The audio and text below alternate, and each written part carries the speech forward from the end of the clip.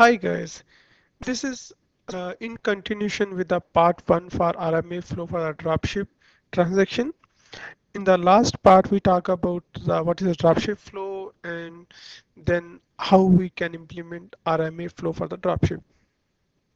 To continue, so in the first part we will talk what are the setup we need and what kind of a workflow available for the RMA and how we can use those for the dropship. The second part I will talk about the few more steps which we required when we do the RMA flow for the dropship. Entry and booking. RMA order can be created in the system via order entry, order copy, or order import. But important thing that we need to be careful about is if end user return the product directly to the supplier, then make sure that the supplier inform you about that. That will help you to create RMA and issue credit to the customer in time. Then the next step is approval. As discussed in the previous slide, you might need to add an approval activity process in the RMA process. This activity will hold the RMA flow till we hear from the supplier that they have received the good from the customer, and and once the supplier inform you, you can progress the workflow from the approval activity. Let me take a step back. So this is the workflow which I'm talking about. So if you don't want to progress your RMA for the dropship till uh, till supplier inform you, you can put a wait activity.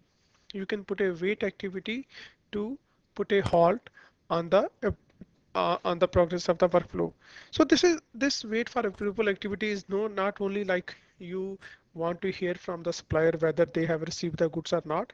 Many a time organization has a business rule where all or some RMA should be approved by the higher authority. So if you have such a requirement, even then you can put a approval activity. And also if you want to if you don't want to progress the RMA flow till you hear from the your vendor whether they have received the product from the end customer or not, then you can put a this wait activity for wait for the approval activity. Third thing is receiving. As I told earlier, RMA flow can have a receiving activity or they they are without receiving activity based on your business need. If end customer return the goods to the supplier directly, then you can select the RMA workflow without receiving activity. Once the RMA is booked, line will be eligible for invoicing. Of course, you need to do run auto invoice. Here I want to see if you look into this workflow. So you enter the and line, you enter the line, book the line, and the moment you book the line, it will go directly for the invoicing.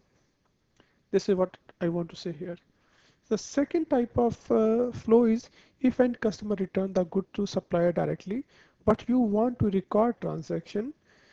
In such a scenario, use RMA receipt flow and logically receive the item in purchasing logical organizations. Once you done, inform the buyer that you have performed a logical receiving in your inventory organization so that the buyer can create a return transaction on Oracle purchasing to decrement the stock and transfer the ownership to supplier. So what I want to say is we perform a logical receiving in our inventory transactions. So logically the stock is go up, but the product is still not with us. Product is with the vendor and customer has shipped the product to the vendor. So, but since we do the logical receiving transaction, logically the stock is up. So we will inform the buyer to perform a return transactions so that the it will decrement the stock and the transfer will transfer the ownership to the supplier. Third, third type of conditional receiving is if end customer return the goods to you and you want to pass it to the supplier, then receive the goods in your inventory and also inform your buyer to perform a actual return and not the logical return. I say actual return in purchasing and decrement the stock. Fourth type of receiving process is if end customer return the goods to you, you want to keep it in your inventory, then it is a regular RMA. In that case, just have a receiving activity in your RMA flow and receive the goods. You need not to inform the buyer to do any return transaction to the vendor. And then next step is crediting your customers. Once RMA line is received, it progress to the fulfillment and invoicing activity.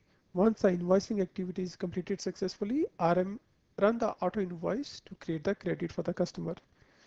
And then the closing activity as usual. So here what I'm saying is, if you have a flow without a receiving activity, as soon as you book the order, it is eligible for the invoice credit memo.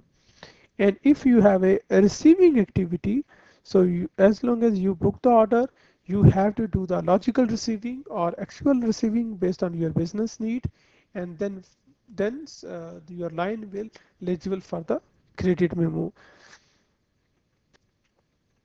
So that's all about the RMA flow for the dropship transaction.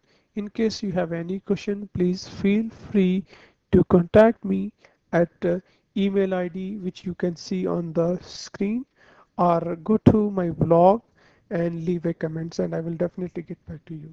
Thank you very much. Again, to inform you, this presentation in two parts, so please check both the parts. Thank you. Bye.